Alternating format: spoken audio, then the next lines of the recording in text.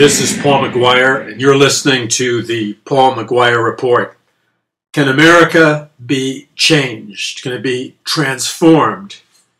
Some people think that America's over in terms of what Bible prophecy says. I don't believe that the Bible says at all that America is over. I don't think you can make a conclusive proof. You may have an opinion, but you can't make a conclusive proof that it is over for America. I believe that America is in a great spiritual battle, the greatest spiritual battle that it has ever been in since our nation was first settled by the Pilgrims and Puritans. That's true. And the stakes are very, very high. And in many respects, depending upon what data, what analysis you're looking at, the prognosis for the future of America looks very grave, and it's a very negative perception. But having said that, there is an element that needs to be put in part of the equation, which I believe is a fundamental game changer. Now, we are approaching the election, and the election has been unlike any other election perhaps in the history of our nation, I would say by far. Never before, and this is not a partisan statement, and I'm not making an endorsement over one candidate or the other. I'm not making an endorsement over one party and over another.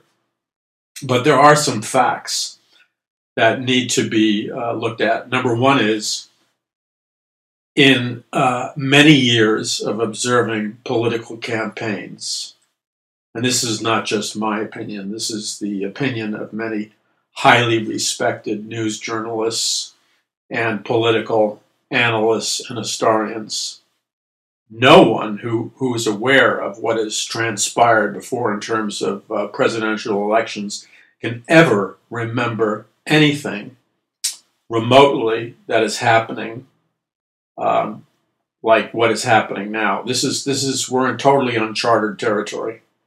There has never been a presidential political election where the media have colluded, organized in lockstep to destroy, bring down, and lie and bury one of the two primary candidates running for election. There has never been a scenario that's played out like this. You can channel surf just about any time of day the cable news networks, and there may be one network which has a few exceptions in its programming, but even that network is very deceptive because it will bring you in. You'll be channel surfing, and you'll catch a particular broadcaster on this, what is considered by some to be a conservative network. You'll hear a show, and you'll say, gee, that sounds like it's fair reporting. It's not just a total attack on a particular political candidate. But then as you continue watching the network, you discover that after you're hooked in, then the fists start flying. And they've hooked you in with the promise that you're going to get some objective reporting, only to find out that this candidate is under an all-out assault. Or they're giving very, very softball coverage to the other candidate. Now, again, I'm going bending over backwards not to be partisan, because this is bigger than partisan politics. This has to do with the freedom our nation once enjoyed. Because after this election cycle is over, if our media continues to be the kind of media that it is now, and right now, the media, the mass media, all the major media, including the cable news networks, the regular networks, the entertainment industry, all the talk shows, the radio programs, the print, the magazine, the internet media, all of the media which is owned or controlled, what we would call the major media, is completely lining up in unison to tear down and destroy a particular candidate. And they will lie, and they will distort the news, and they will do anything they possibly can to bring this candidate down. And so we have to remember that when this election season is over, and whoever wins the presidency, this fact will remain, that our media will have forever and ever been radically changed. And you will never be able to tune in to any major media broadcast and count on any modicum of objectivity, of journalistic ethics, of objectivity, of journalistic standards. The media, whether they realize it or not, they have destroyed themselves, because in their all-out charge to destroy one political candidate, they have sold their integrity down the river. And the amount of lying, the amount of deceit, the amount of twisting of the truth, the amount of making one candidate look good no matter what, and then the other candidate do everything in your power to make that candidate look bad. It's not going to end with the election. You're going to have a media which has surrendered its integrity. And there's no going back for that media, by the way. And it will be forever under suspicion by both people in America on the left side of the spectrum and the right side of the spectrum. They will equally disdain the media. So this is the media's last hurrah. After this, it's over for them. And, you know, I was discussing this with a number of people about a year ago, and you can predict when you see certain broadcasters, entertainment personalities, news personalities talking, and you can predict the fall of their ratings. You can predict with a fair amount of accuracy that they are losing their audience share. Because you see, whenever a journalist or a broadcaster gives themselves over to being a total propagandist, a total mouthpiece for one politician or another, whether it's a right-wing politician or a left-wing politician, they have kissed their credibility goodbye, and nobody's going to take them seriously any longer. So we had one particular news network, cable news network, CNN. I will name CNN because it's important to use as an object lesson. CNN, ever since the primaries were essentially over and the Republicans settled in on their candidate, Donald Trump, and the Democrats settled in on their candidate, Hillary Clinton. From that moment forward, CNN has been in the 24/7 attack mode of Donald Trump. I mean, anytime you turn on CNN, you're going to see a feeding frenzy of starving sharks analyzing every microscopic piece of information about Donald Trump in the hope of ripping him to shreds. And what you see is that Donald Trump will give a speech somewhere, or he will appear at a church or a rally or a press conference. And I'm talking about within 3 seconds after CNN cuts away from the news coverage at the rally or whatever, and they go back into the studio, within 3 seconds, they are in the full-on attack mode against Trump to rip him to shreds, to microanalyze every statement, every nuance, every little thing about his presentation in an attempt to discredit him, rip him to shreds, and to promote another candidate.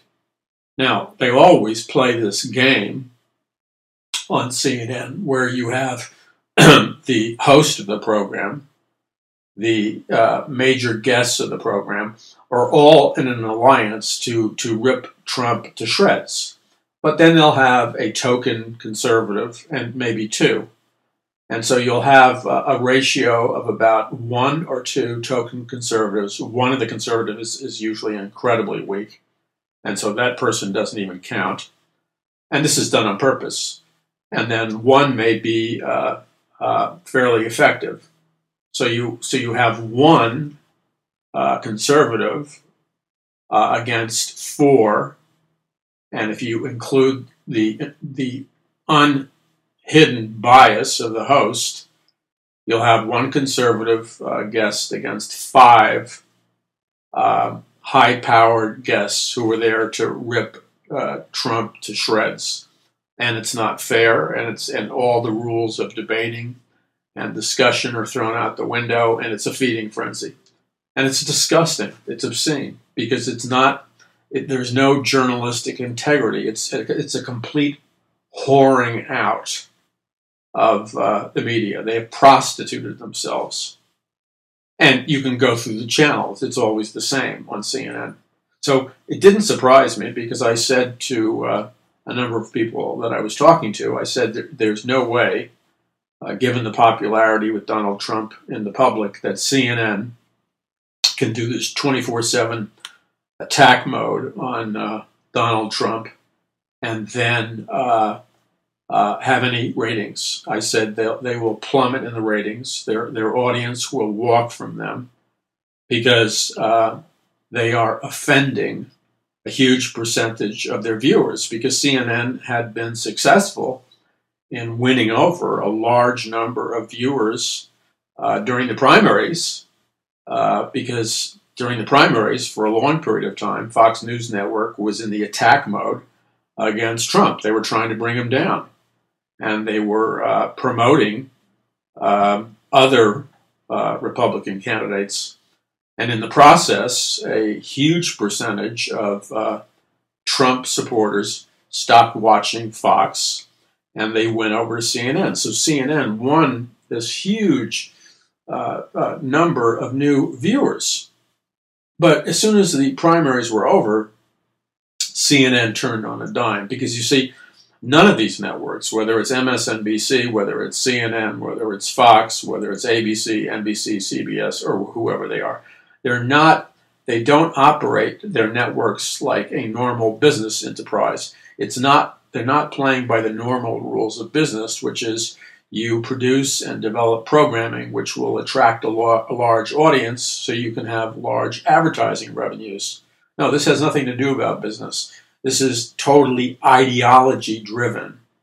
They have been instructed to bury Trump, even at the cost of losing countless millions of dollars in advertising revenue, even at the expense of crashing in the ratings, which they have. And there are countless television networks that are doing the same thing. They're not running this about a business model for media. They're running it, it's ideology driven. And the people that own these networks, the globalist elite, for example, who own these networks, have other networks where they can pull in their profits from to subsidize a partisan attack on certain candidates and parties and platforms.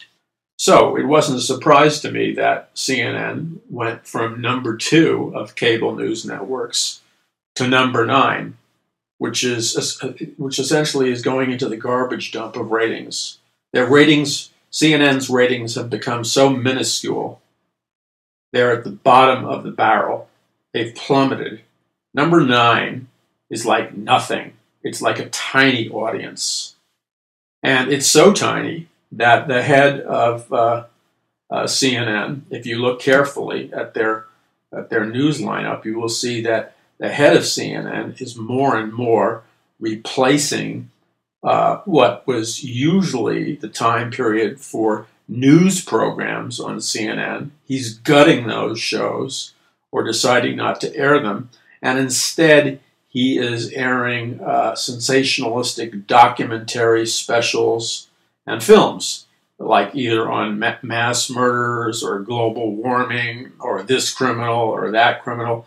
The head of CNN is airing like tabloid, sensationalistic documentaries, and he's not airing the news programs. Why? Why is he doing that? Because these tabloid journalistic style documentaries, one the other day was on this weird sex cult, Now that replaced some big news show. Those shows bring in far bigger audiences, far bigger ratings, and they can sell far bigger advertising revenues to these weird tabloid-style documentaries than they can through their news division. And why is that? Because nobody wants to watch a news division which has no integrity, which is just a prostitution ring to attack one particular candidate. So CNN is crashing and will continue to crash and continue to stay at the bottom of the barrel unless they change and decide to have some integrity. But I don't think that's going to happen. And so I think you're going to see a wave of many news outlets, many internet news sites. You know, there's a reason why the New York Times is collapsing before our very eyes. There's a reason why these once prestigious flagship news programs on CBS and NBC and ABC, there's a reason why many of these giant news organizations like the Huffington Post and others that have a liberal slant are all collapsing in terms of ratings, which means they're collapsing financially.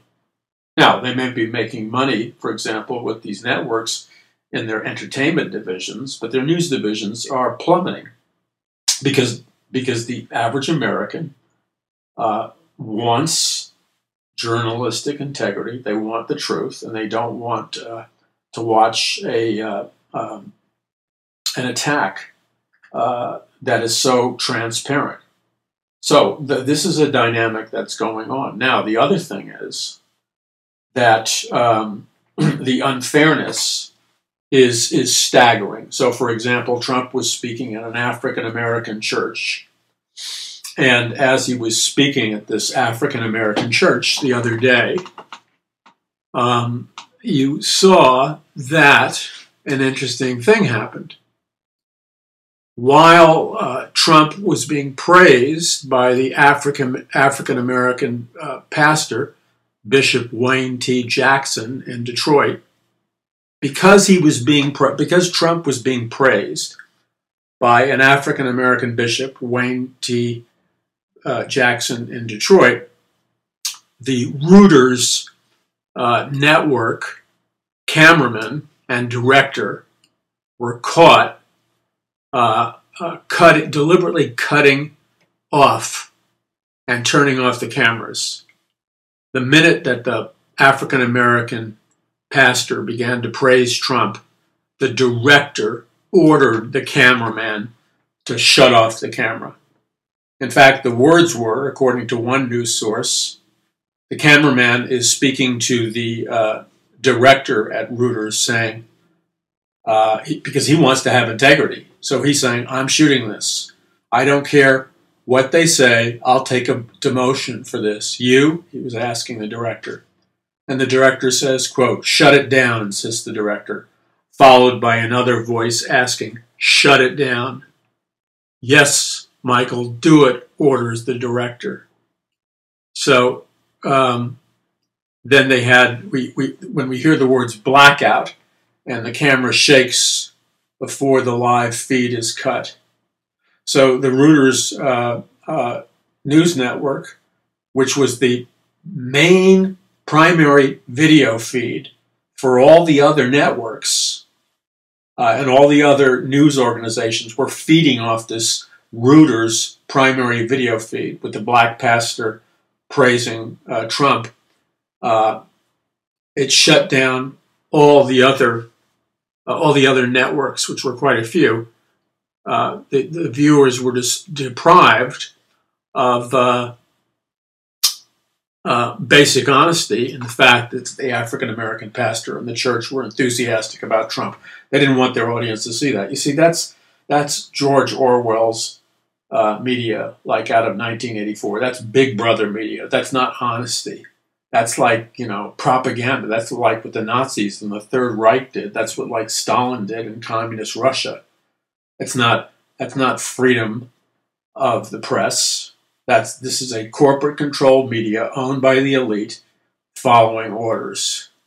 And we could go, we could offer up hundreds of examples. Now, it just doesn't work in reference to the attack mode for Trump. This is a far bigger issue than this. There are many instances with Democrats or Democratic presidential candidates where certain news organizations will decide to attack the Democratic candidates or the Democratic Party in unfairness and in selectively editing, capturing certain footage that makes a Democratic presidential candidate look bad, taking it out of context. So it happens on both sides. However, I believe it could be fairly said that in this particular political cycle, the media is overwhelmingly anti-Trump, and that's because the globalist elite, which own the media, just 6 corporations own the media, have decided to back the Democratic candidate and not to back Trump. Now, but let's take other issues that are of concerns to both liberals and conservatives. Let's take issues that are of high concern to leftists and people that would be on the right. Let's take issues that are of very high concern to progressives and conservatives. Both progressives, leftists, Democrats, and conservatives and Republicans and people on the right share, for the most part, a distrust of the big pharmaceutical companies, and they believe that those people that are somewhat educated believe that they're being poisoned by the big pharmaceutical companies, and that the big pharmaceutical companies are suppressing the truth, that they're not allowing herbal alternatives and vitamins and nutrients to news about their positive benefits to come out. They don't want people taking herbs and nutrients and vitamins and eating certain things in order to prevent and cure diseases. Big pharmaceutical companies have a hidden agenda to sell drugs, even if those drugs kill people, as long as they can make a profit. And there is a consensus or an agreement on those on the left and those on the right, those that are Republican, those that are Democrat, regarding this, and they're equally concerned. But when you turn on all the media, including, by the way, the conservative media, because so many of these media organizations rely on ad after ad, commercial after commercial, where they're promoting a drug. I mean, how many times if you turn on television, it's one drug, one pharmaceutical after another being sold, and it becomes like ridiculous. First of all, when you listen to the announcers speak in a very fast voice about all the deathly, harmful side effects of the medication, it should terrify you. But secondarily, you're being bombarded with ads that are designed to get people to take a drug for everything. And on top of that, the advertising strategy is that the ad companies and the pharmaceutical companies conspire and create the dozens and dozens of brand new names for diseases we've never heard of. So you could take a common ailment like bad breath or whatever, and now it has a medical term. It has now become a medical disease, and now they want to sell you a prescription drug to deal with something that normally didn't take a prescription drug. So here you see, again, the whoring out of the media. And then you take GMOs, genetically modified organisms, genetically modified foods. This is a huge concern of people on the right and the left, conservatives, liberals, Democrats, and Republicans alike. They want to eat fruits, vegetables, and foods which are not that have not come from GMOs or genetically modified organisms. They want organic food because they don't want to eat an avocado or an orange or whatever that has been genetically modified. They don't feel safe. They believe there's a cause and effect of bad health with these things. But the power, the sheer enormous financial power and political clout of these GMO food companies they control the government regulatory agencies. They control the media. They do not allow television news to do documentaries exposing the dangers of GMO foods and the big food industry. It's completely censored. So once again, the media is completely not on the side of truth. It has whored itself out completely. It's prostituted itself. And you have to really spell it out for what it really is. The 6 corporations that control the mass media, they are quite content to sell ads for products made of unhealthy ingredients which cause disease and kill people.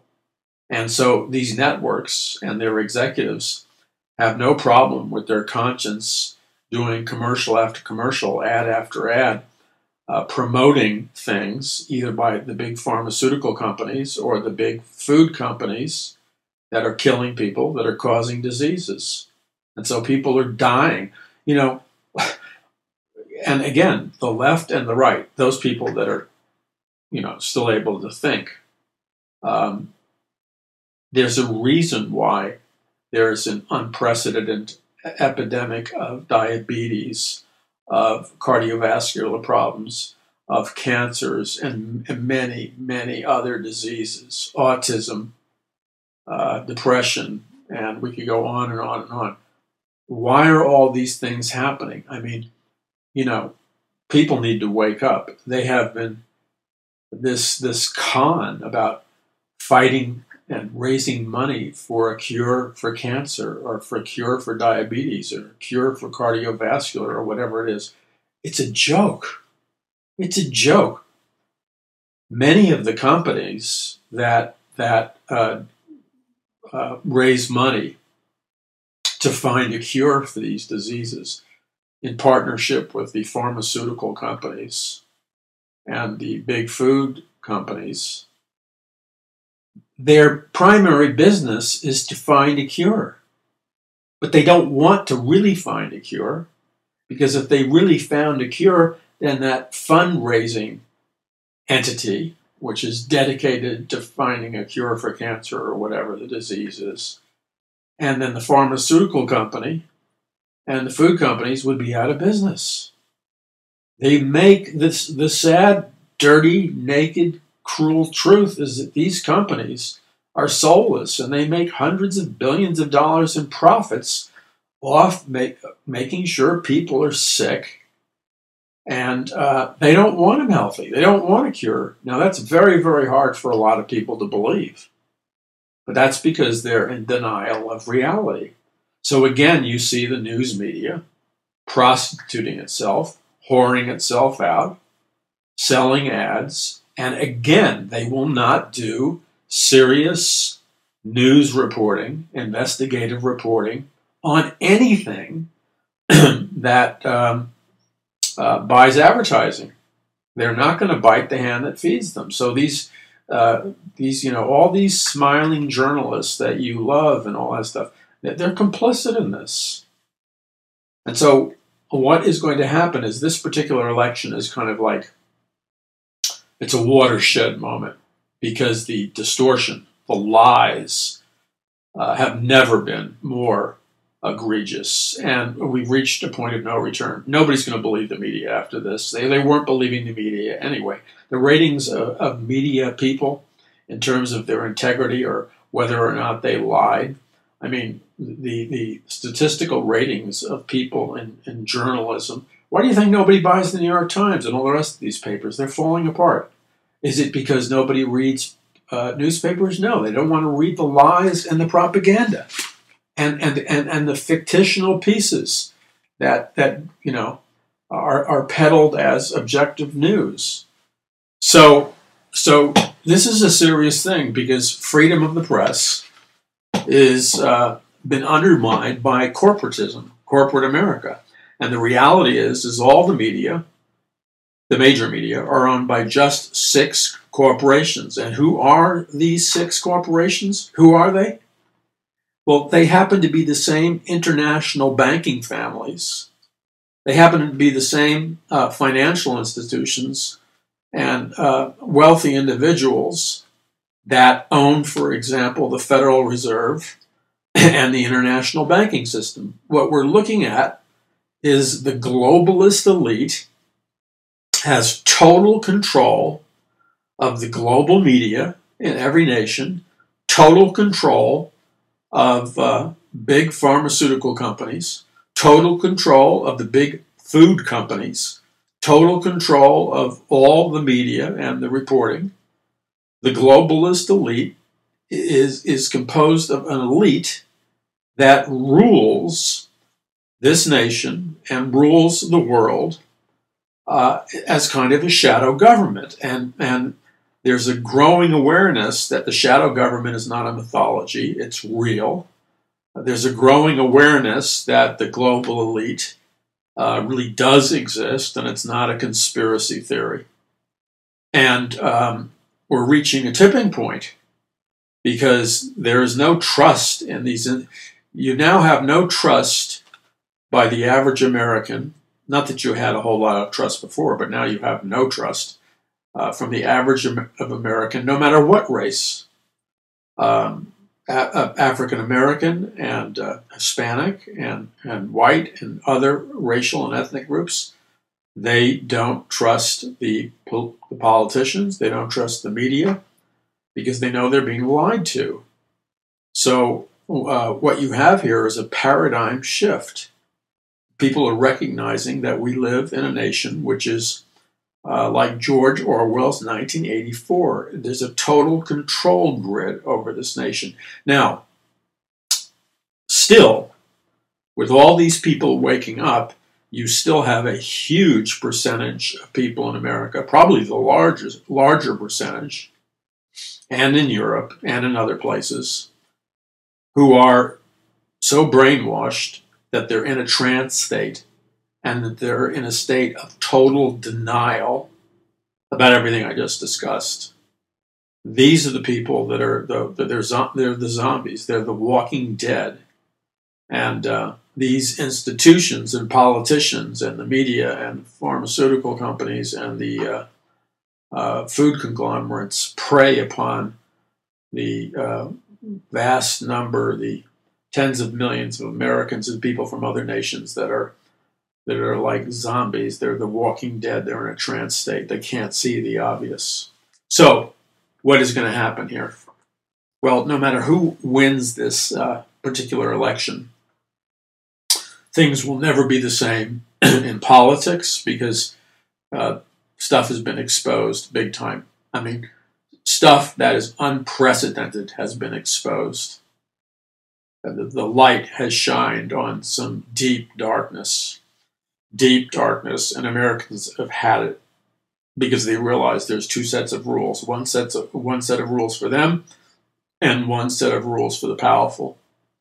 And then the other thing is they see the lies and the just the incredible lying that goes on by the media and by politicians and by the financial institutions, et cetera, et cetera. So where is all this headed? Well, where it's headed is when the election is over, it won't go back to normal. The media will not be able to earn its trust back. It won't. You'll have to have new media rising, and of course the new media will be most likely financed by the old media, and they'll try to disguise it. So they'll come up with new names for new media outlets, pretending to be independent, and it will fool some people, but the smart people will see right through it. Now, the other thing is, as we approach this election, to be blunt, all hell is going to break loose. There will be riots. All this talk about the rigging of voting machines or the rigging of the election becomes almost absurd. The fact of the matter is, in all the key battleground states, every electronic voting machine can be easily hacked into. So every voting machine, which is electronic, is easily hackable, which means you can't count on their counts being accurate. They can be rigged easily and controlled from an external position, as well as any other place electronic voting machines are used. The voting machine companies, and one of the biggest voting machine companies is headquartered in Spain. And it has been alleged, and I don't know for sure, but I can only talk about what has been alleged, is that George Soros, the super billionaire, who is using his vast billions to transform America into his vision of America, not the people's vision, that he has been or is a primary stockholder in these voting machine companies. Now, why would George Soros be a primary stockholder in the voting machine companies?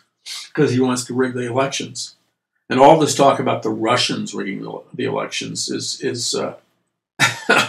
it's like ludicrous. The fear should not be the Russians rigging the elections. Fear should be people in America rigging elections. I think it was Lenin, the communist revolutionary, who made the statement, it doesn't matter how many people vote for this candidate or that candidate. It doesn't matter who wins the election. The communist revolutionary Lenin said, the only thing that matters is who counts the votes. And what he was implying is the elections are theater. The elections are just a big show. What really matters is who has the power to count the votes, because they're the people that will control what kind of government you have. So we're in a very serious place. Now, this is all heavy stuff, and you should be aware of it and the dynamics of it, including the 6 corporations that control the media, the pharmaceutical companies, and the big food conglomerates, the total control that they exercise.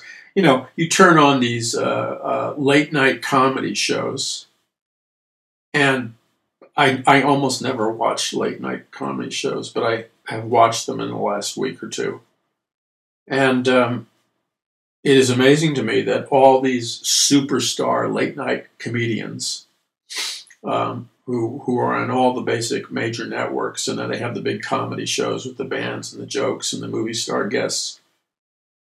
The vast majority of them are shills for one particular political candidate, and even have that candidate on their program. And why is that? Because their networks are controlled by the global elite, and the global elite want to put in the candidate. This should be so obvious to people, but it's not. If all the global elite is rallying behind a particular candidate, it's because they know that that candidate is going to serve the interests of the global elite. And the global elite are the people that own the big Wall Street financial firms. They own the international banks. They own the multinational corporations. The global elite are going to support those politicians that are going to take care of their interests. And a politician who attempts to represent the interests of we the people is not going to get the support of the global elite. That should be fairly obvious, but I guess it's not. So we live in a time like George Orwell's novel 1984, with an Orwellian media and rigging through sophisticated algorithms, messages on Facebook and social media, and you have things like trolls changing public opinion in chat rooms. You have social bots changing opinions in chat rooms. You got all this stuff going on. And the outcome here is, you know, if America continues to hemorrhage jobs, and it is hemorrhaging them very badly, And if our cities are going to turn into more like Detroit, where the manufacturing industries of the auto industries left, and Detroit, all the good paying jobs left Detroit, and the manufacturing left Detroit. And Detroit is like, with a few exceptions, is a ghetto. It's like something out of the movie RoboCop. And this is happening all across America, this kind of trend. But the politicians don't seem to care. And by the way, the Republican establishment, the Republican establishment is just as much a part of the globalist elite as the Democratic establishment that they like to criticize.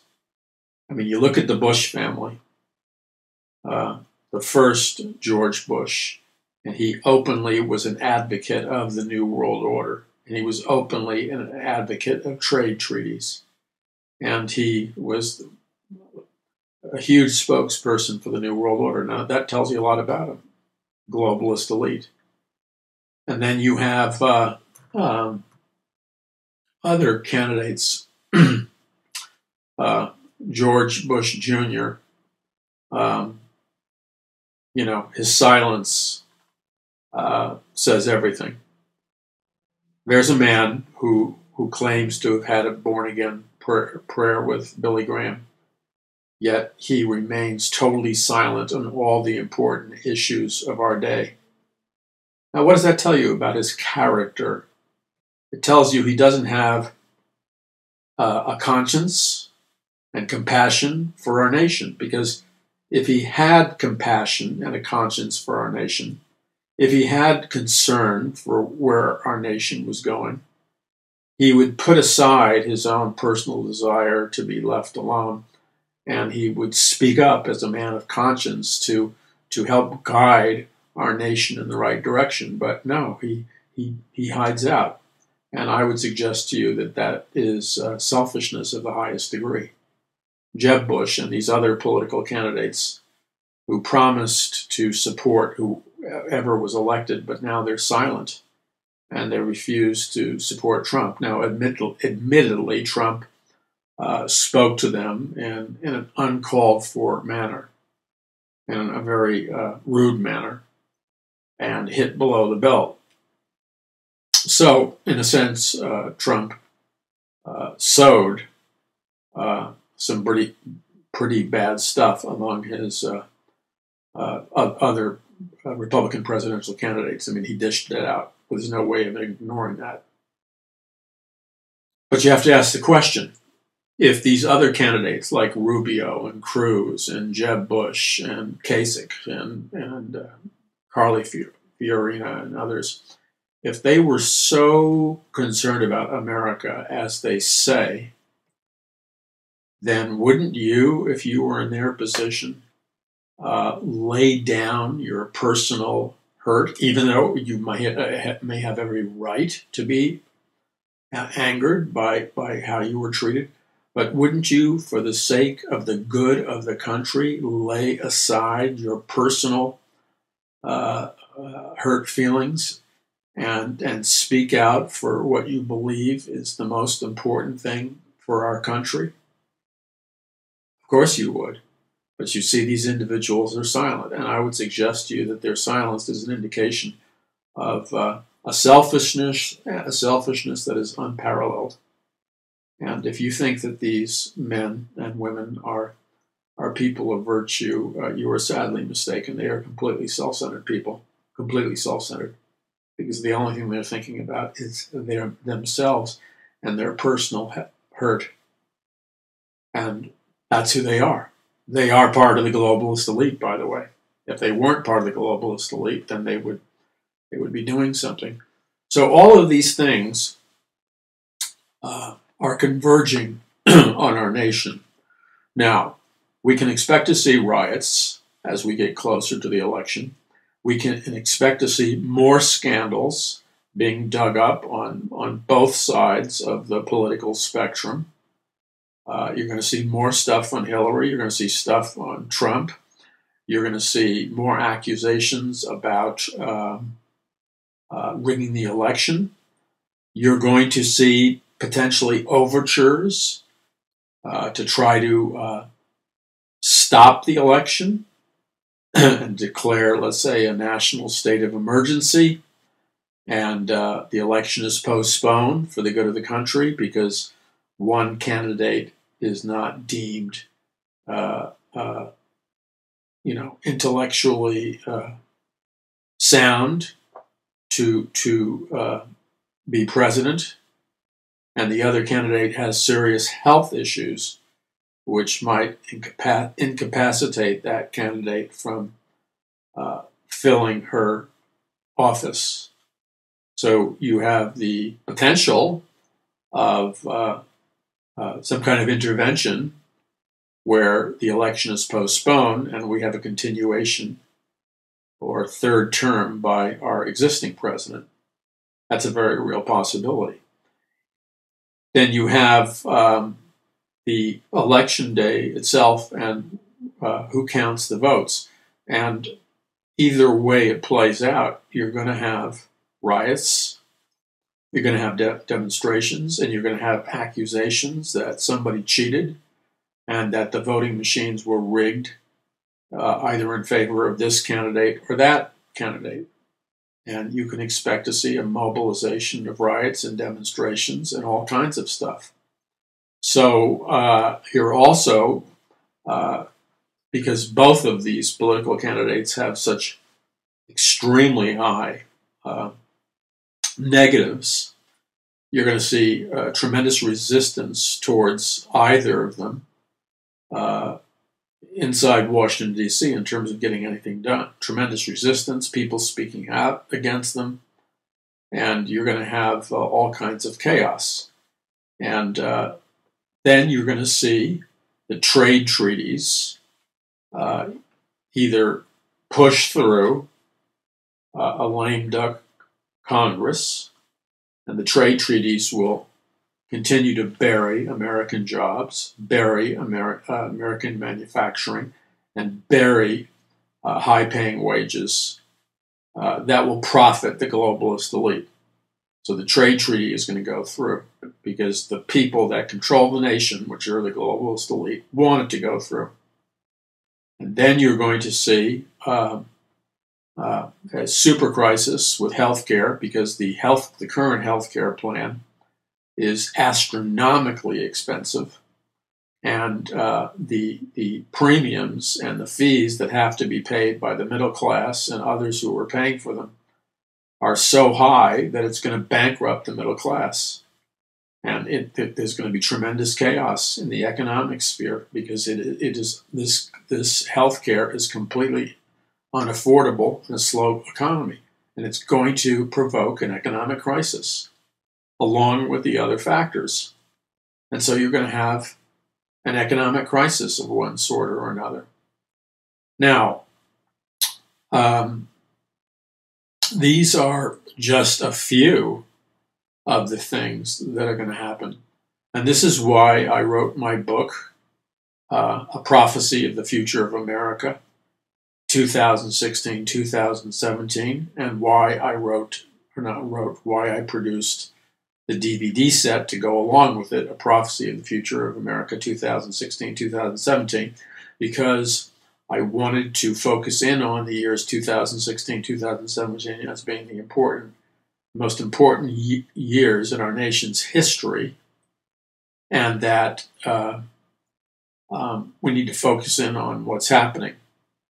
And I discuss in the book and the DVD, and it really is essential reading if you want to get up to speed, what is happening with our economy, what's happening with the trade treaties, exactly what are the ambitions and game plans of the globalist elite, and what does this all mean for the future of America, because the future of America, whether we like to admit it or not, is sliding down the slippery slope of a soft totalitarianism,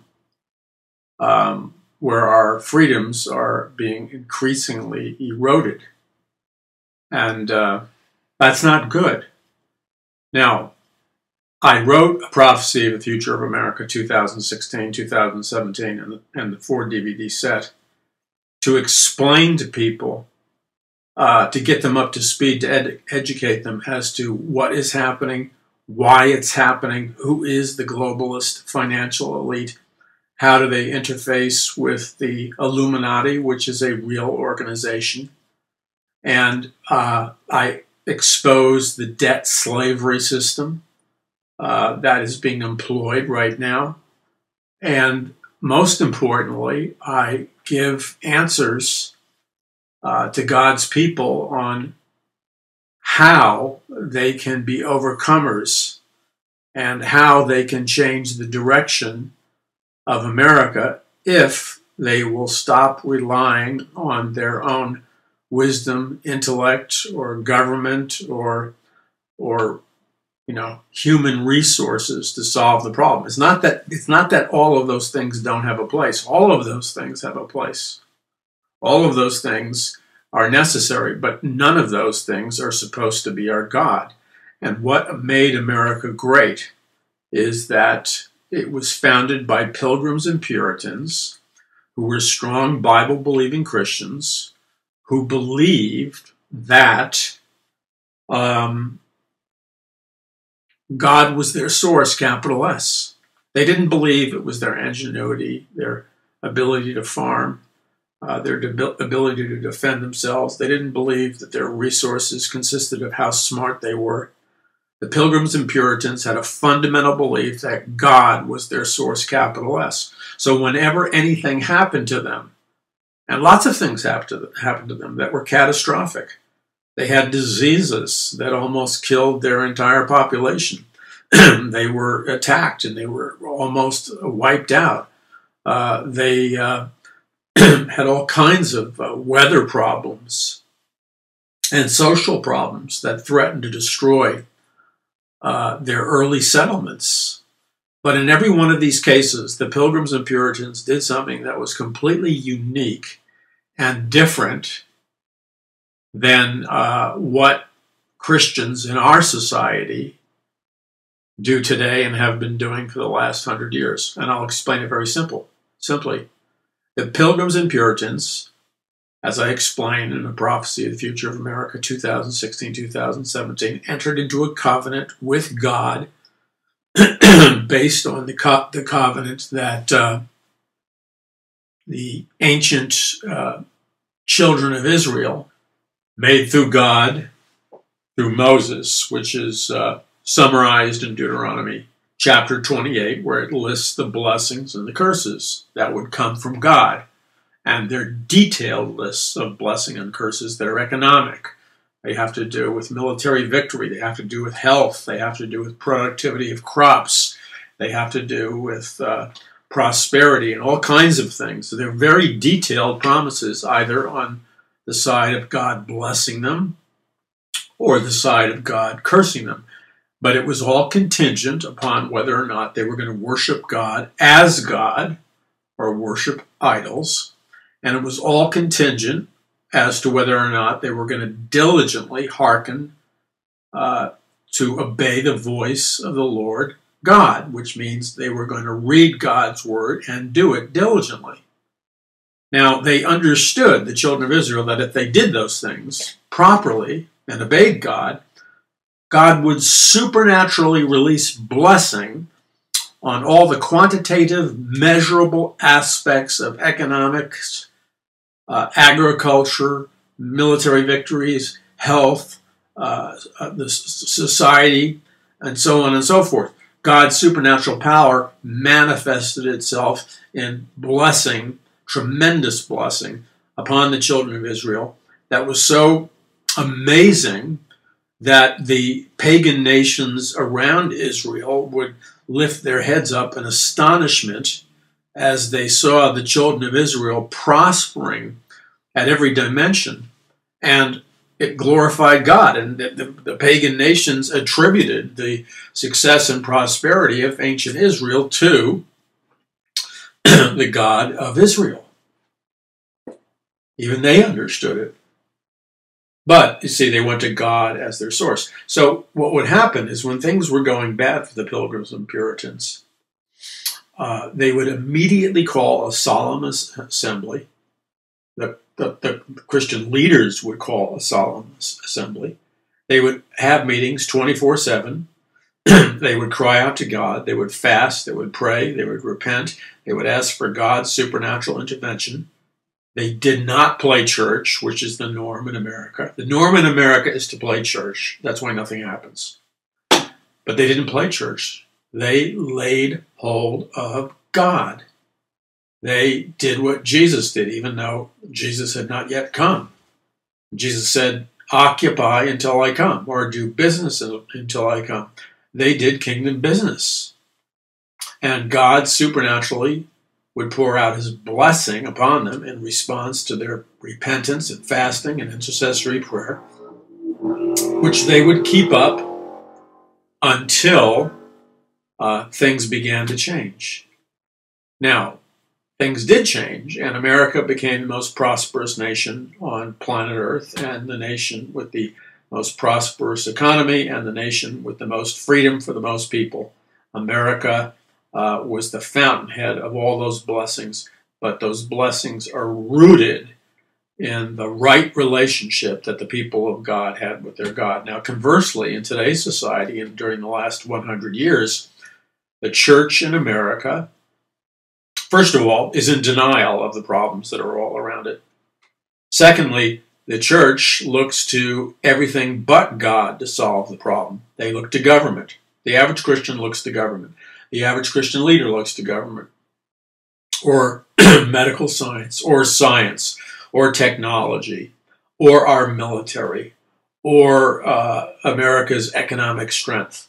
The average Christian in America and the average Christian leader in America looks at everything but God Almighty to be their source.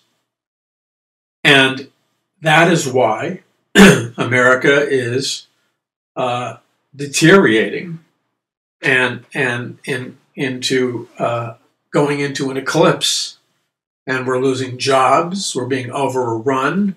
We have problems in every sector and quarter of our nation. Our nation is a nation in a crisis, and it is because the people of God, the body of Christ, and the Christian leaders are not doing what the Pilgrims and Puritans did. In fact, they are worshiping idols, in the sense that who they look to be their God is not the real God in the Bible. They are looking to man and man's government to solve the economic problems, the terrorism problems, the economic problems, the social problems. The church and the average Christian is looking to human institutions, human wisdom, human resources, and all of those become idols. So, in effect, the Christian church in America is worshiping idols, the gods of personal peace and prosperity instead of the true God. And also, in violation of Deuteronomy 28, the average Christian is not hearkening diligently unto the voice of the Lord thy God. And so we're under a curse, plain and simple. Now, this election is a microcosm of that curse, by the way. And we pray that God will give us leaders that are righteous and godly. We pray that. But most Christians don't vote, which is another evidence of heretical Bible teaching, leadership that is not walking with God, and Christians that are not walking with God. But the root problem in America is not government. The root problem in America is not this politician over here. It's not this politician over there. And the root problem in America is not this party or that party. The root problem in America is spiritual. The people of God are not in a right relationship with a holy God. They have violated his commandments. And when the people of God in America will finally decide, and I pray that they will, when they decide that they will heed the watchman, the warning of the watchman, that they will heed the blowing of the shofar, where the watchman gets up on a tower and he can see the enemy coming in from a distance, and the enemy is planning to destroy and slaughter the people of God. But the faithful watchman gets into the tower, blows a trumpet, and communicates to the people of God that their lives are in danger. They need to rouse themselves and prepare to defend themselves against an advancing enemy. If the people of God obey the watchman's warning, they are protected, and the watchman is blessed by God. Now, if the watchman fails to see the enemy coming, if the watchman fails to warn what is going to happen, and the children of God are slaughtered, then the holy God will hold that watchman accountable for the blood of the people.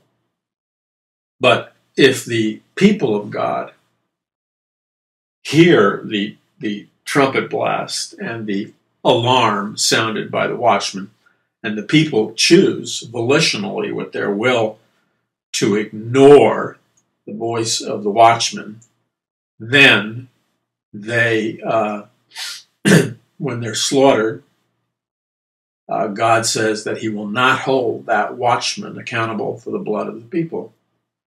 So the question is that there have been countless watchmen that the Lord has raised up, and some of them are secular watchmen, over the last 100 years. The train that is coming down the track of destruction and judgment and all kinds of things has been coming down the track for a long time. And anybody with any intelligence or perception or wisdom could see that this day that we're arriving in was due to arrive, and it has now arrived. And the question is, up until now, there has been limited responses, thank God, from a remnant who have chosen to hearken to the trumpet blast of the watchman and repent and call upon God. And we're thankful for that, because I believe that has stayed judgment in our nation. I believe that the only reason our nation exists right now is because of that remnant of God's people who have heard the voice of the watchman and have obeyed his voice in that trumpet, and they have gone to the Lord in repentance and prayer like the early Pilgrims and Puritans. And I believe that the hand of God, to whatever degree, is still on America. But now we're entering a more serious phase, and God is raising up watchmen across the nation, and they're raising the tempo of their voices. The sound of their warning is far more urgent because the situation is far more dangerous. And the question is, will the people of God heed the voice of the watchman that God raised up? And will they rouse themselves? Will they repent? And then will they take responsibility for what they're supposed to do individually? Because if they do repent and seek the Lord God, and if they do take responsibility for what they're supposed to do independently, then God can hold back the judgment. He can send a biblical revival.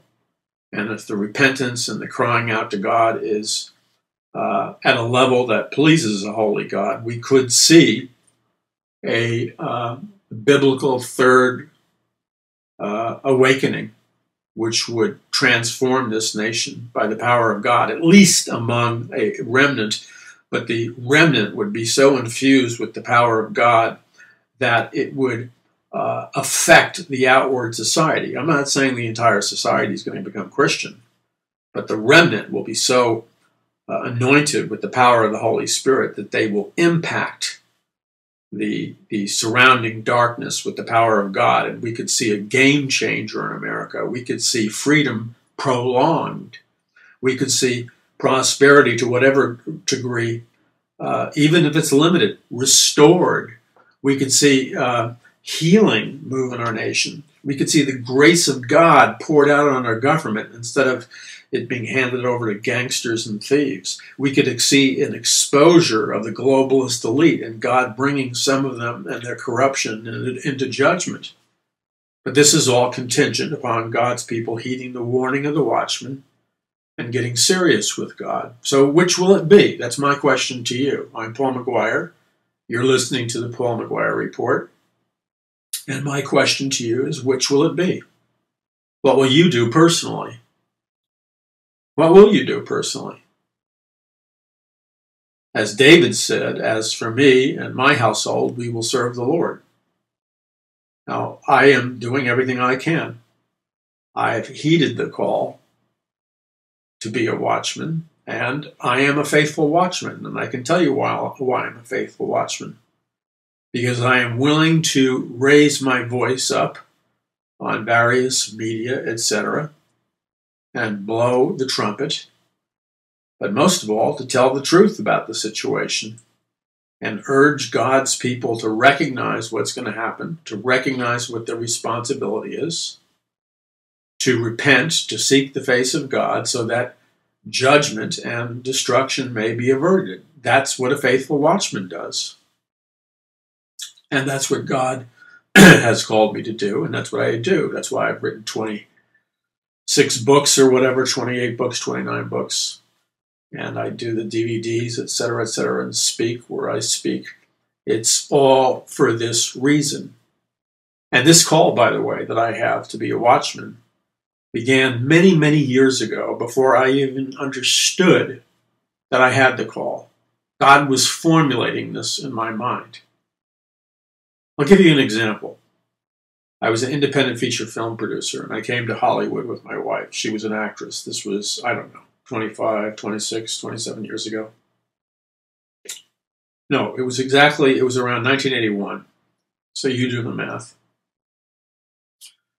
Now, I remember distinctly visiting some Christian seminaries, large ones in Southern California, and being stunned at the confusion in the eyes of the students who looked bewildered. And I said to myself, well, whatever they're being taught isn't doing them any good because they don't look like they're sharp. They don't look like they understand what's happening. They look confused and bewildered.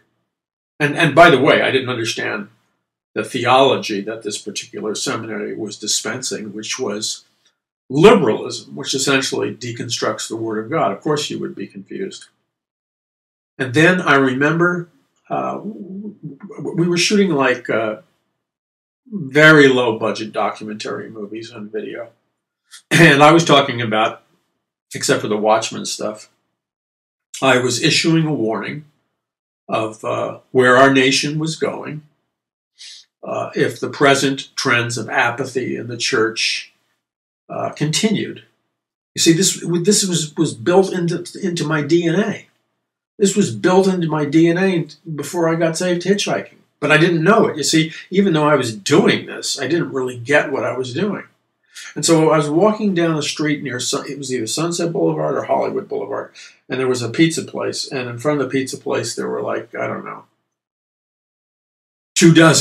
Harley Davidson motorcycles and outlaw motorcycle gang would eat pizza there. But the pizza was good. But anyway, on that particular street, I would look down this street, and I remember it as if it was yesterday. On the side of the street was a long, there used to be these outdoor magazine stands with hundreds of magazines and newspapers from all over the world. And as I walked by and had the video camera going, I would notice the large collection of porno magazines were there, which to me represented the destruction and unwinding of the culture. But then at the end of this block, where all the weird stuff was going on in Hollywood Boulevard, there was this Baptist church, which wasn't giant, but it was large enough, and that it actually, as you look down the street, it seemed like it was in the middle of the street, because the street ended and ended at like the doorway of the Baptist church, which had columns and stuff like that. It was white.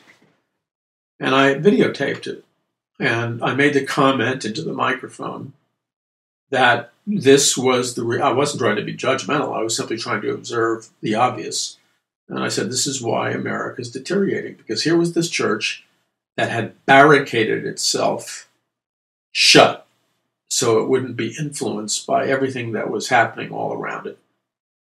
But in a sense, it was hiding. See, it had shut his doors, and it decided to hide from the culture and disconnect from the culture. And that was really what I was commenting about. This is a long time ago, and I had no idea what I know now. But that is why we're in the place that we're in. And that was a very prophetic incident, even though I didn't know why I was saying the things that I was saying. So, God has supernaturally called me to be a watchman. Now, my question to you is, this message of warning has to be intelligently communicated with the consequences of not heeding the warning, along with the incredible possibilities of hope for God's supernatural blessing, God's supernatural defense, God's supernatural revival, God's supernatural third great awakening, His incredible power to deliver and protect and provide for you as a person and your family and your loved ones, along with the real data of what's going on. And so in order to do that, God has called me to use a variety of means and technologies. So Paul McGuire Ministries and Paradise Mountain Church, we hold local church meetings where we have what we call prophecy and prayer meetings. So I will teach from the Word of God, but we'll also have a time where we'll pray for our nation, based on 2 Chronicles 7:14.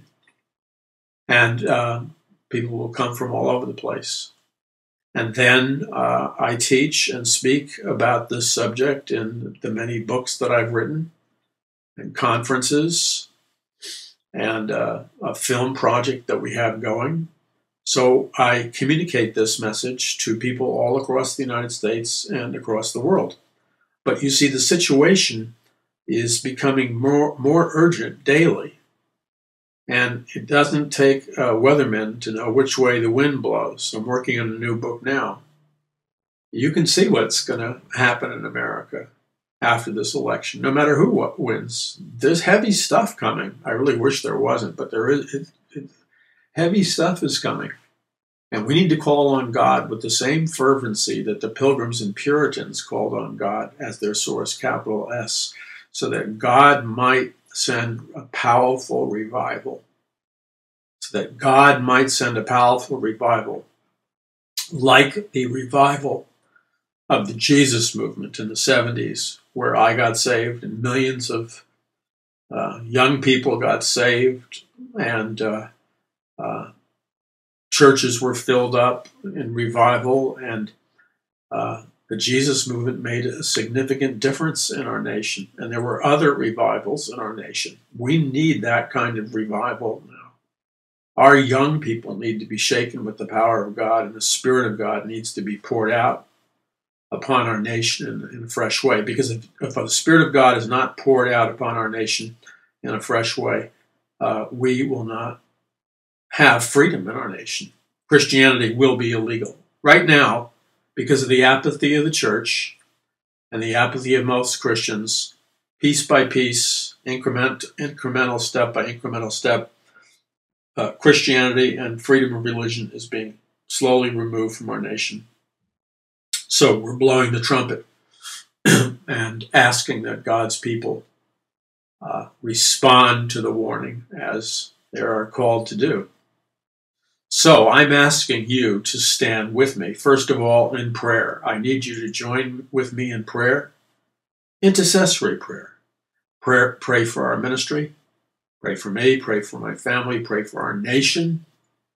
Join us and others in a network of intercessory prayer warriors as a regular partner and intercessory prayer warrior.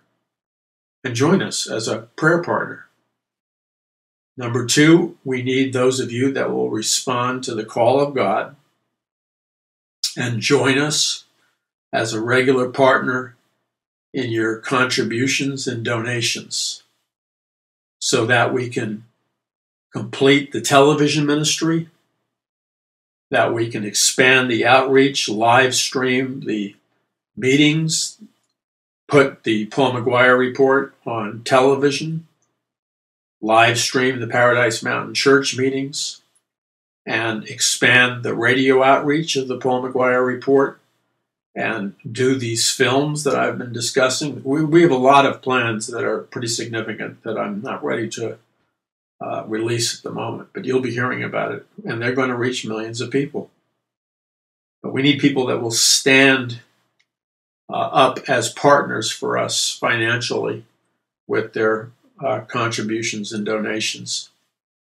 And we need to complete our television studio and live stream the Paradise Mountain Church meetings. And you can find out about how we do all of this by going to paulmcguire.us. You can even donate, if you will, on paulmcguire.us. We have great specials on the books and the DVDs, like A Prophecy of the Future of America, 2016-2017, and the 4-DVD set of the same title if you choose. Plus, to learn about what's really going on, read the first book, A Prophecy of the Future of America, then Mass Awakening, and invite people over for prayer and coffee and get people educated, get them up to speed, and partner with this ministry, Paul McGuire Ministries and Paradise Mountain Church. We hold local Paradise Mountain Church meetings, and we have meetings coming up, and you need to go to the website at paulmcguire.us and find out when the next meeting is, where it will be held, and join us in prayer. You will be touched by the power of God, because not only do I teach from the Word, but we pray together, and God pours out His Holy Spirit in these meetings in a powerful way. People are set free by the Spirit of God, and we come boldly to the throne of grace to find an ever-present help in time of need. And these are strictly non-political events, and we pray. We will be praying for the election, both parties, and we're going to ask God for His supernatural intervention and His blessing upon our nation. But we need to expand this outreach to reach more people. You know, there's a lot of great Christian television, and I thank God for it, but there's a lot of Christian television, though it's like it's produced right out of the Twilight Zone. I don't know what they're talking about. They're talking about stuff that has nothing to do with reality. It's as if everything I just spent the opening part of this program sharing with you, they act as if it doesn't exist. And they know full well it exists because they have eyeballs, and God has given them ears, and they can hear and see on the media and look around them and see exactly what I see and you see, and exactly what we see and hear. They can perceive those things too, but they choose to live in La La Land. You know, that's what I used to say on the radio when I did the Paul McGuire show for 10 years on the radio in California. The nickname for California is La La Land because everybody is in La La Land. But the body of Christ is in La La Land because so much of Christian media, not all of it, there's some great stuff, but a lot of it is devoted to La La Land. It's in a little bubble that floats in unreality. God's not pleased with that. Unreality is non-reality. Non-reality is a lie. Lies are of Satan. The truth is of God. If you're embracing a disconnection from reality, listen to me. The majority of the Christian church in America is embracing a disconnect from reality. You know what that is in spiritual terms? They're embracing a lie at the most fundamental level.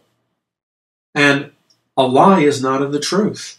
And a lie is not of God. Satan is the father of lies. So they're embracing, by disconnecting from reality, from denying reality, they're embracing Satan's view of reality, because Satan is the father of lies. That's not what God wants us to, how God wants us to live. Jesus Christ said, you shall know the truth, and the truth will set you free. That's why we have to do these programs, why I write the books, why we need to do the television and the radio, because what we're doing is we're presenting truth to the body of Christ, truth to the culture.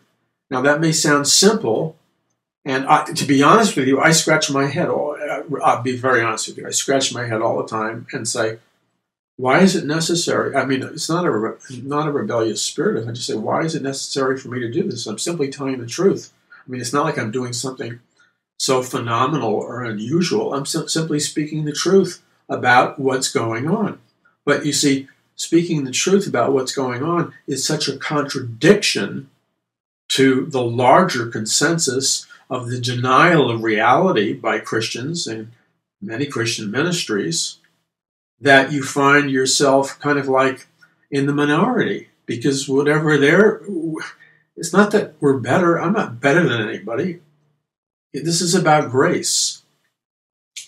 But I do speak the truth, you know, and that's what sets people free. That's what Jesus Christ commanded us to do.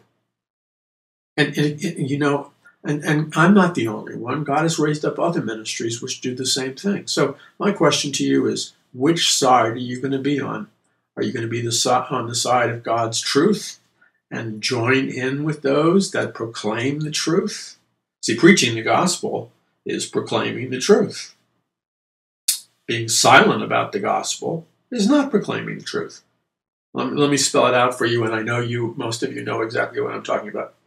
If you're so busy trying to be seeker-friendly that you fail to tell people that they're sinners, and because of their sins, they're eternally separated from God, and that they need a Savior, they need to ask God for forgiveness of their sins, they need to invite Jesus Christ into their life to be born again, and for the blood of Jesus Christ to cleanse them of all sin. What you're doing right there when you say that to people, and you lead them in a prayer of salvation, is you're being politically incorrect. You're telling them they're sinners, that they need a Savior. But you're being biblically correct, and it gives them an opportunity to come to Christ. And how do they come to Christ? Because you preach the gospel. And what is the preaching of the gospel? It's the communication of the truth of God's word. And that sets people free. Now, if you choose to be seeker-friendly and you don't want to offend people, then you won't tell them they're sinners. You won't tell them they're in need of a Savior, and you won't tell them that they have to repent and receive Christ into their life. But you see, by not telling them that, you are suppressing the truth in all unrighteousness, which is a lie. So we're all called to make a choice. Which side are we going to be on? Are we going to be on the side of God, the Holy Spirit, the truth of His Word?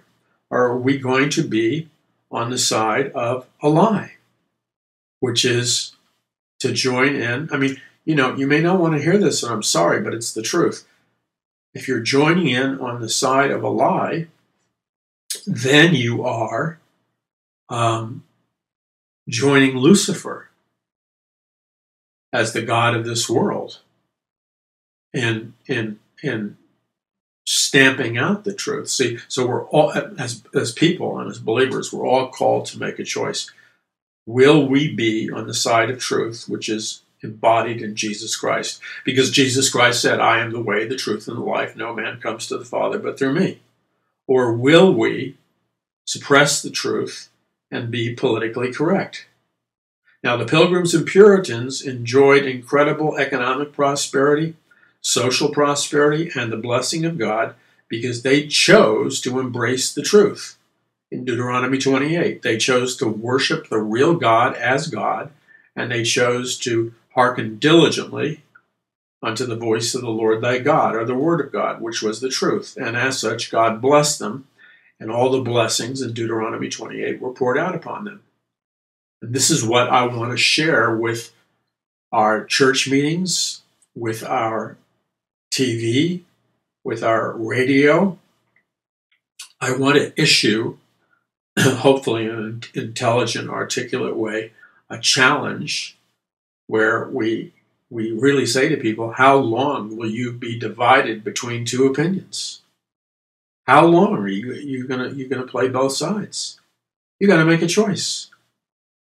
If you're God, then be with God. If you're going to be with Lucifer, then be with Lucifer, because we are in the last days, by the way. Whether you want to make the choice to censor Bible prophecy, that's your prerogative. But remember that the book of Revelation says that by censoring Bible prophecy, you will be under a curse. No, are you going to speak the truth? Are you going to proclaim Jesus? Or are you going to deny the truth? Deny Bible prophecy? Believers need to make a choice. And the fate of our nation is contingent upon the choice that believers make.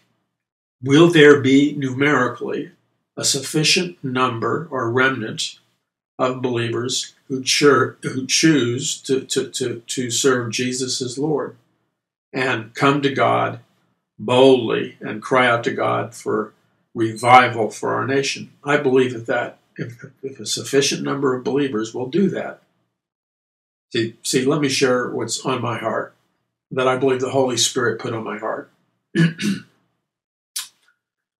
If a sufficient number of believers cry out to God in repentance of their own personal sins, in repentance of the sins of the church, and ask God for a biblical revival or a third great awakening, I believe that no matter what happens in this political election, that God will pour out his Spirit on the election, by the way.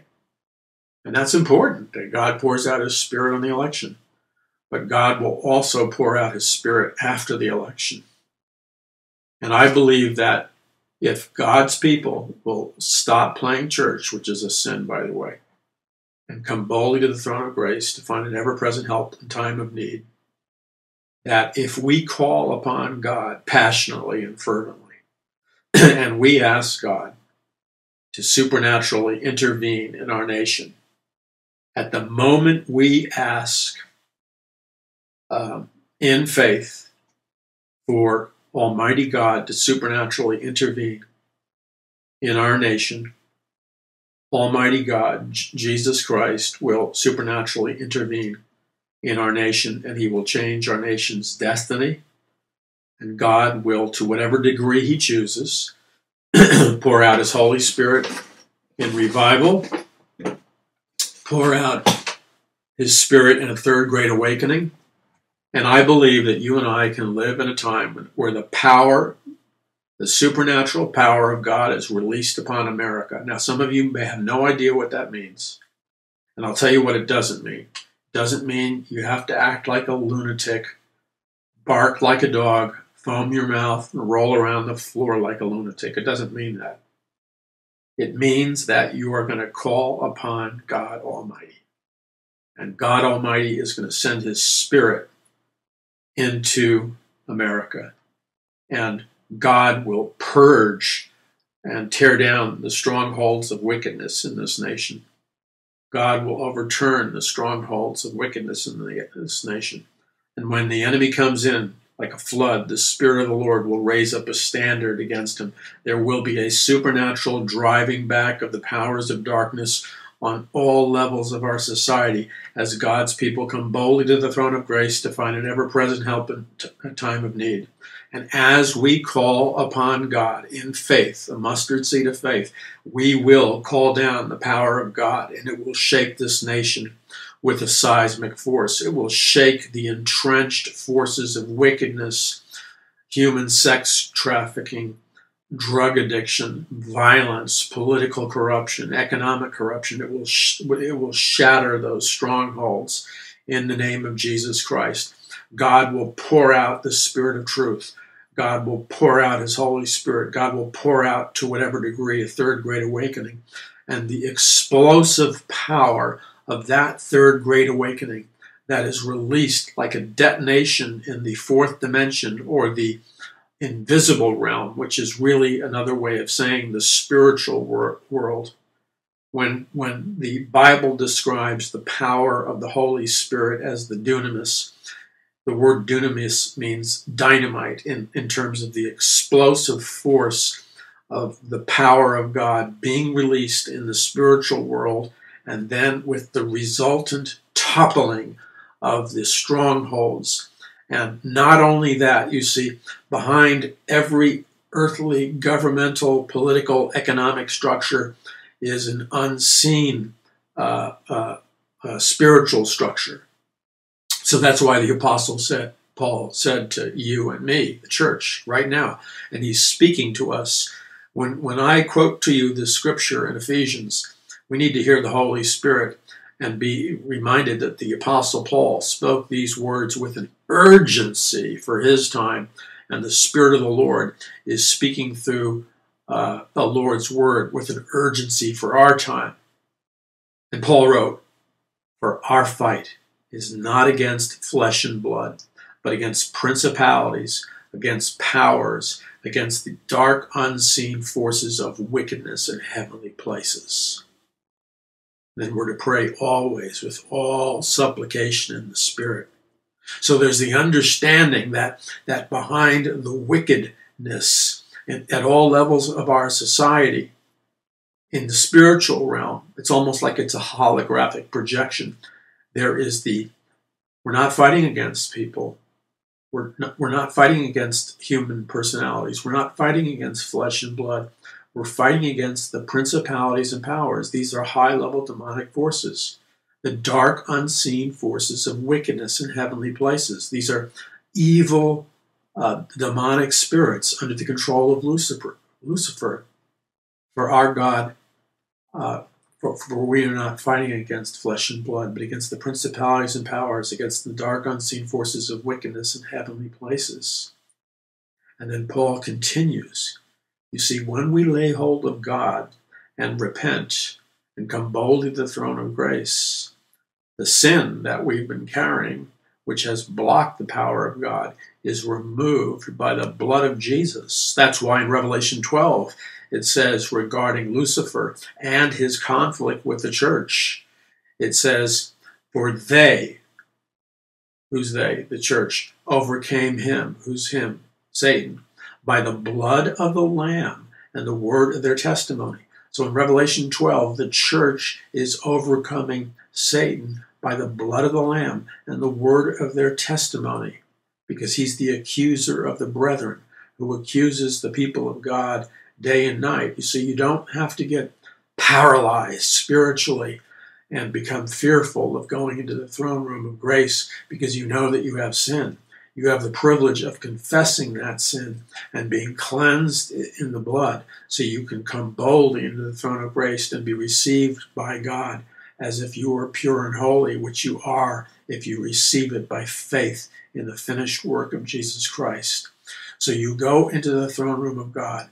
You cry out to God for your community, your marriage, your home, your church, the nation, the capital, and you ask God to supernaturally intervene, and God will send his dunamis power upon our nation with the force and the explosive force of dynamite. And guess what will happen? Something will happen which we have not seen, for the most part, none of us have seen in our lifetime. We may have tasted of it if we were around the Jesus movement and other revivals. But what will happen is that as we call upon God and we do kingdom business, he will shake the satanic infrastructure which is trying to grip this nation. And Satan's trying to destroy America right now. Do you understand that? Do you understand that? Let me be as blunt and cogent, as simple and precise as I possibly can. Satan is trying to bring down America at this very moment. That's exactly what this entire conflict is all about. Satan is trying to bring down America at this moment because America is important to God, because America is a platform, however imperfect, for shining the light of Jesus, and it's a platform for the gospel of Jesus Christ. So Satan is doing everything he can to try to take down America. But the only obstacle that Satan encounters in his attempt to take down America is the supernatural body of Christ, the supernatural church of Jesus Christ in this nation, on this earth is what is blocking Satan from doing it. So Satan has been going overtime trying to weaken, undermine the church, paralyze the church spiritually so he can push the church out of the way and accomplish his quest for domination and enslavement of America. Yes, that's what it's all about. If you strip it to its raw essence, that's what it's all about. That's why in this ministry, Paul McGuire Ministries and Paradise Mountain Church, whether we like it or not, we are involved in a continual battle of prayer, crying out to God, because we're fighting against principalities and powers and the dark unseen forces of wickedness that do not want us to expand this message through television, radio, social media outreaches, and other outreaches. We are in continual combat in the invisible realm with high-level principalities and powers. That's why I say to you who are sensitive to the Spirit of God, I need you to be my regular partner as an intercessory prayer warrior so that we can topple together these principalities and powers and move forward under the anointing of God and take the territory that God has given us to take. And what is that territory? It's to lay hold of, spiritually, America and drive the demonic powers off this nation. That's what it's about. But in order to do that, you have got to equip God's people through proper Bible teaching. You've got to equip God's people with proper biblical messages. You've got to equip God's people with the power of the Holy Spirit. This is what we're doing on the Paul McGuire Report radio program. This is what we're doing at the Paradise Mountain Church meetings, which we want to live stream. This is what we're doing at the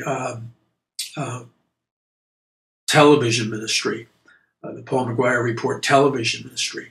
This is our spiritual thrust, and we need you to hear the summons of the Spirit of God and join in as a regular prayer warrior. We need you to hear the summons of the Spirit and to join in as a regular partner with your gifts and contributions and truly obey the Lord. And whatever God says to you to give, because we're in an incredible spiritual battle which requires financing to fight. Satan's trying to take down America. And so our effort is to educate God's people so that they can take their proper supernatural authority in Christ and drive the demonic powers from our land. You see, the message has to spread. The salt spreads. The light spreads. The church is called to be the light and the salt.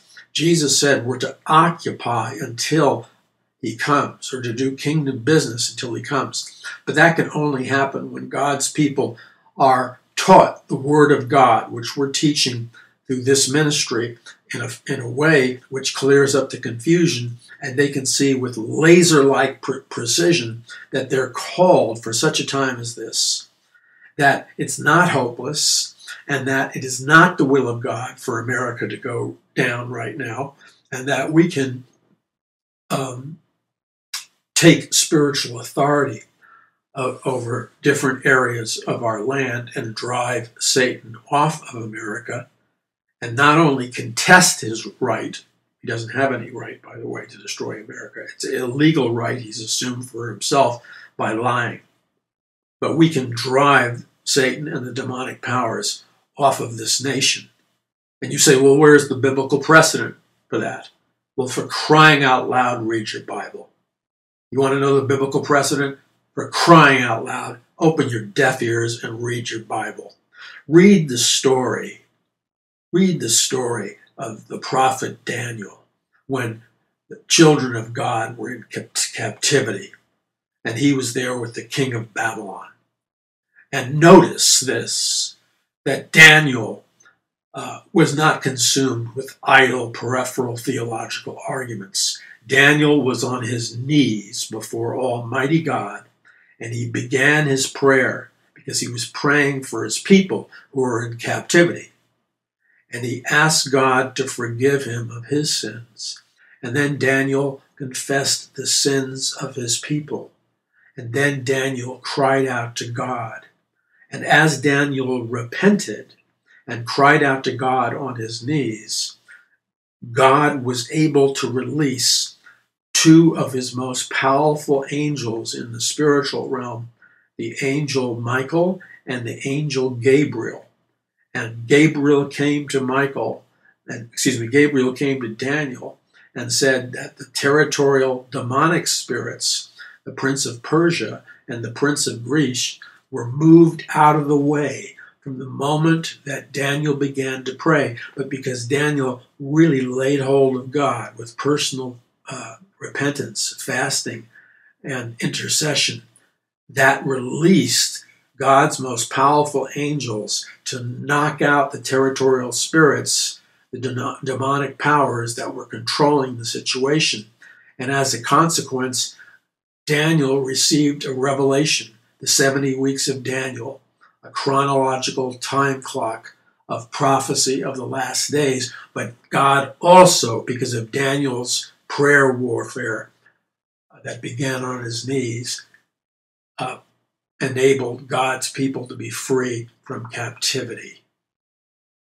Now, that's what we're encouraging people to do, to get on their hands and knees, to cry out to God, to repent of your own sins, to repent collectively, so that the captives are set free in America.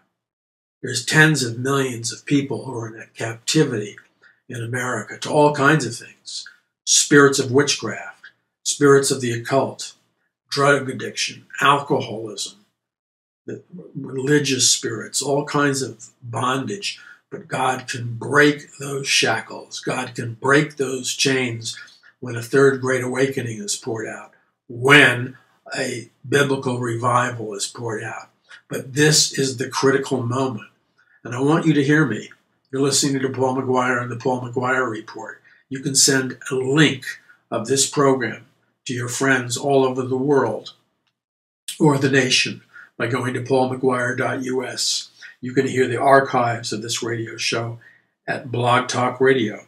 You can use iTunes or YouTube or Stitcher or SoundCloud or RSS feed or other apps to play this program at your convenience and send it to your friends, because by sending it to your friends, you're spreading revival. This is all about the fact that this election is just one manifestation, but there are many more of the intense spiritual battle we are in right now as a nation. And I have been called, as others have been called, to blow the trumpet as a watchman on the wall. And that's what I've been doing as you've listened to me talk on this program today of the Paul McGuire Report. I have blowed the shofar. I have blown the trumpet in the prayer that God's people will rouse themselves before the enemy comes in and defeat the enemy, and that they will be able to preserve their freedom and preserve this land and drive the demonic powers off America, because America has a destiny in the last days, a destiny that was established by the Pilgrims and Puritans. And God is not finished with America yet.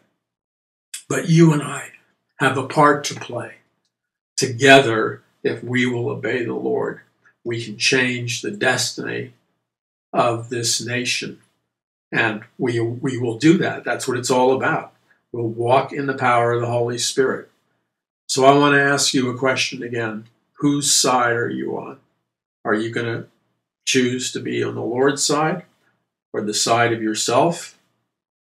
Or are you going to worship the gods of personal peace and prosperity, which essentially means what you worship is your own convenience, your own comfort. But if you repent of that, because that's idolatry, Deuteronomy 28 says you're going to be under a curse if you worship idols, and worshiping your own convenience, etc., is idolatry. Or you can choose to worship the true biblical God and that the blessings of Deuteronomy 28 will be poured out upon you and your family and all aspects of your life. You'll find that the supernatural power of God is released to protect you and your loved ones, and the angelic armies are released. You know, it's amazing to me. The Bible is very clear that God, we talk about the demons, and there are demons, the fallen angels, and there are fallen angels. But the Bible also says that God has angelic armies, vast numbers of angels who constitute the angelic armies of God. And when God's people stand in the gap and cry out to the Lord, the captain of hosts, the Lord Almighty will send his angelic armies in large numbers into the battlefield, the spiritual battlefields of America. And this will drive the demonic powers out of our nation. But it requires a confrontation with the spiritual powers of darkness. Now, we can do this. This is doable. The very fact that we have a moment of freedom and a window of opportunity to discuss it on a program like this, and that so many of you can hear and listen, we can do this because what's behind this is the call of the Holy Spirit. And the call of the Holy Spirit is issuing a command to you. He's saying, rise. Rise. The Spirit of the Lord is commanding you to rise in faith. The Spirit of the Lord is commanding you to rise in obedience. The Spirit of the Lord is commanding you to rise and assume your position on the wall, the spiritual walls. And the Spirit of the Lord is commanding you to rise and take your position as a regular intercessor and a prayer warrior. And the Spirit of the Lord is commanding you to rise and take your position as a partner who regularly gives with their contributions and donations so that we can be released to present the message that God has given us to this nation, the nations in the earth, and to do it as effectively as possible with the television ministry going forward and the radio ministry expanded and the church meetings being live streamed and the teaching and the books and all the other resources we offer to people. The Spirit of the Lord is saying, rise. The Spirit of the Lord said to me, rise. And you may not feel perfect, and you probably certainly won't feel perfectly qualified, but by faith you rise. And you accept the fact that you're qualified ultimately by the blood of Jesus, because it is He who cleanses you of all sin. You don't qualify yourself with your own good works. You're qualified through grace, but you rise, and you were called for such a time as this. You were called before the foundation of the world. And you want to know, well, how come there's no oomph in your step? And how come you don't feel the presence of the Lord? And how come you don't seem to understand what your gifts and talents are? And you kind of wonder, well, why don't things seem to be falling in place? And why don't I seem to sense the anointing of the Holy Spirit? Guess what? All of that gets cleared up immediately when you make the decision to rise in obedience. You see, when you make the fundamental decision to rise in obedience to the call of God, all those other things are answered. You won't be walking around in a bewildered state anymore because you've chosen to rise in the power of the Holy Spirit. And when you rise in the power of the Holy Spirit, God pours out His anointing upon you. And the same power that resurrected Jesus Christ from the dead is released to be at work in your life. And suddenly you have clarity of mind. Suddenly your spiritual and natural gifts begin to be released as they should be. Suddenly you know what your life's about. Suddenly you're not walking around like you're confused anymore because you've been given the mind of Christ, and all of a sudden you can sense for the first time the intimacy of the presence of the Holy Spirit. You know that God is not distant anymore. The presence of the Holy Spirit surrounds you, and the presence of the Holy Spirit fills you, and you can literally drink in the presence of the Holy Spirit. And the rivers of living water flow out of your inmost being. And as those rivers of living water flow out of your inmost being, not only do they replenish you, but the rivers of living water flowing out of your inmost being replenish those around you, replenish the people you're in contact with, and the anointing that it carries with it brings life. But it all starts with when you make that decision to respond to the command of the Lord. When he says to you, rise, you make the decision by an act of faith to rise in the power of the Lord. And when you choose to rise in the power of the Lord, the anointing comes upon you. You're quickened by the supernatural power of God. You see, a lot of people are sitting on their posteriors and they're waiting on God. You've got it totally backwards. You've got it upside down. You're driving the car in reverse. You can sit there and drive your car in reverse all you want, but you're not going to get to where you want to go. You have to stop driving your car in reverse. You have to put it in drive. And by faith, when the Lord commands you to rise, which he's commanding you right now, the Lord is thundering from heaven, and he's saying, rise. And you make that decision to rise by faith. The second you make the decision to rise by faith, there's a quickening of your inner man or woman. The anointing of the Lord comes upon you as you choose to rise. And as you choose to rise, the anointing and the power of the Holy Spirit comes upon you, quickens you, you're energized from within. The rivers of living water flow out of your inmost being, and the anointing of God hits you, and the yokes of captivity are broken off of you. The bondages are lifted off of you in the name of Jesus Christ, and you have single-mindedness. You no longer have fear. You have the peace of God. You're no longer, listen carefully to me, you're no longer wandering in the wilderness. You're now in the promised land. You're no longer wandering in the wilderness. You're now living in the promised land because you made that decision to rise when the Lord said rise. And the Lord is saying to you right now, rise. And what did the Lord also say and the apostles say? They said, rise and be healed in the name of Jesus. Rise and be healed in the name of Jesus. What does that mean? You hear the voice of the Lord, rise, and with it a promise. When you rise, you'll be healed in the name of Jesus. You want to know what it's like to have God take care of your business. You want to know what it's like for God to supernaturally provide for you. It happens the moment you decide to rise. And as you rise and you obey the Lord and do what he's told you to do, then guess what? The Red Sea parts, the miracles happen, and you discover what being a Christian really means. You're filled with the anointing and the power of the Holy Spirit. I hope you were blessed by this program. My name is Paul McGuire. You're listening to the Paul McGuire Report.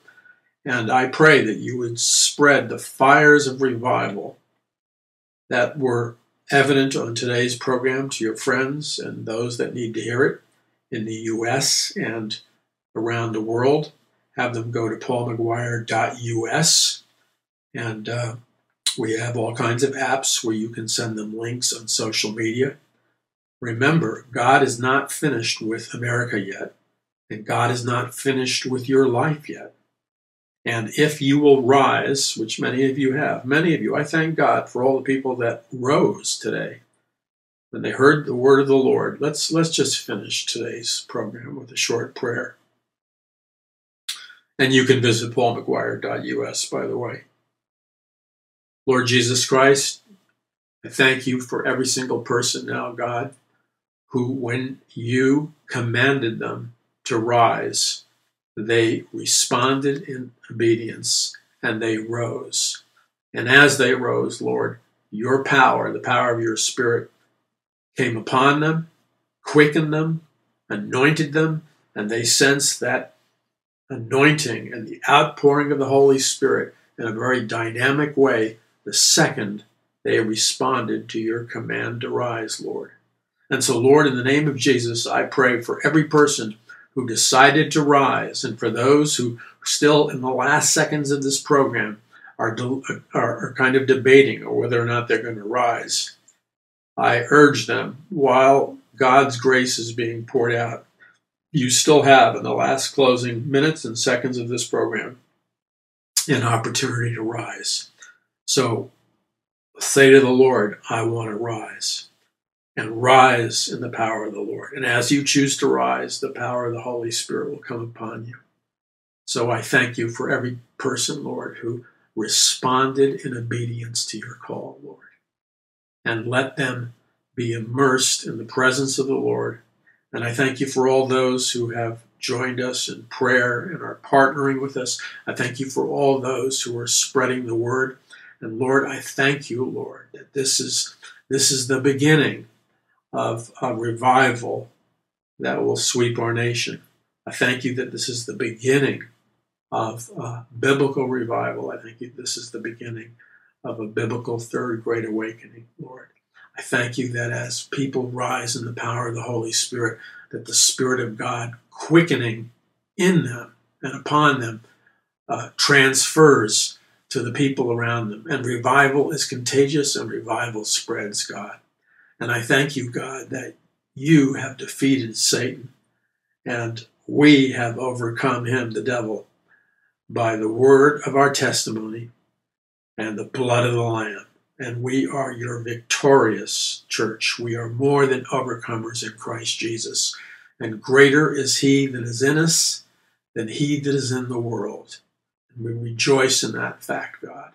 And Lord, I pray in the name of Jesus that all the people who have asked you for something in prayer during today's program, as the anointing of God was ministering to many, I ask you, God, that as you were ministering to people, that all the people who lifted up a prayer towards you as they sense the atmosphere of faith expanding in their hearts, I pray, God, that you would show them quickly that you heard their prayer and that you would show them as a sign of what you did for them today. I pray that you would miraculously answer their prayer and encourage their hearts, God. And let no one leave this time, Lord, with any sadness or sorrow. Let the spirit of mourning, sorrow and sadness be removed from their hearts. In Jesus' name, amen and amen. I pray that you were blessed by today's program. My name is Paul McGuire. You're listening to the Paul McGuire Report. You can find out about our ministry at paulmcguire.us, and we have tons of free articles for you to read and all kinds of resources. Spread the word of this program. You can hear it every Monday through Friday, 2 hours a day, and depending upon what time zone you're in, you can find that time zone by going to paulmcguire.us. God bless you. Remember, Maranatha, Jesus is coming and he's coming soon. I'm Paul McGuire. God bless you.